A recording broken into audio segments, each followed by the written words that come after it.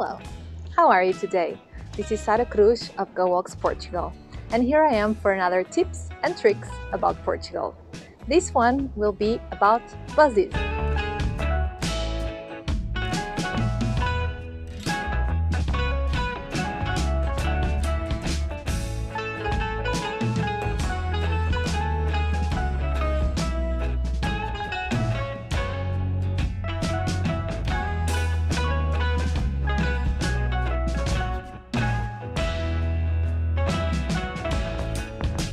Our bus transportation system is quite complex, but let's start with basics.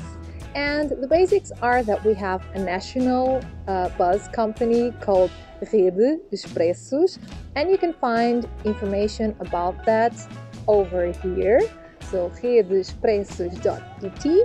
Their website is available in Portuguese and English, and they also have a very useful app that you can install on your cell phone for online reservations. A good thing about Rede Expressos is that these buses are quite clean. They usually always run on time. They are a little bit cheaper than traveling by train, and you have many of them between the main cities of Portugal, but also bigger connections with the east of Portugal.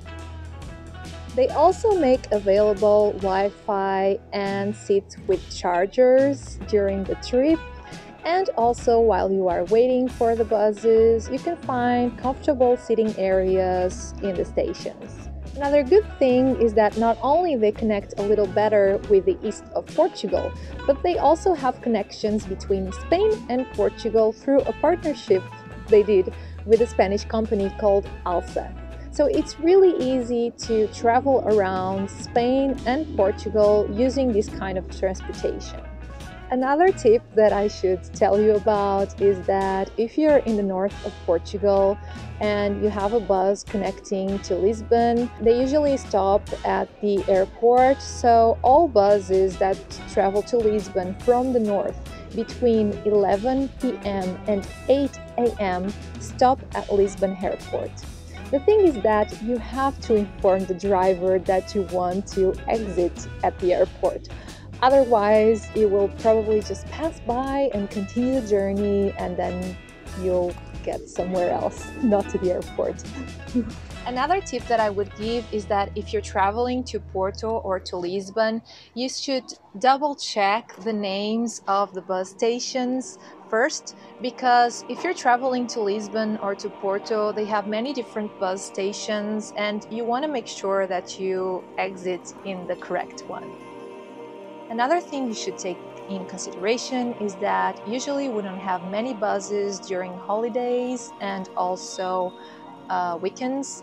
So if it's a national holiday, for example, you don't have many buses, and I'm going to leave down below in the description box the national holidays, so you know ahead of time that you don't have much public transportation during those days, and you can plan your vacation a little bit better.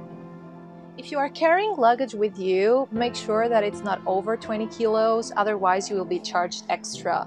Also, irregular shapes like shapes of guitars and other instruments may be charged extra in the bus. If you buy the ticket online, just call them or send an email asking for those prices. But if you buy the ticket over there at the bus station, just show them your luggage and ask them how much should you pay extra for that.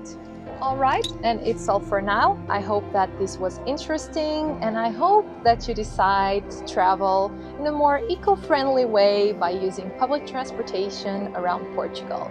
And if you have any questions, just leave them in the comment box down below, because I always love answering your questions. And obviously subscribe to this channel, because there will be more videos about Portugal coming up very soon.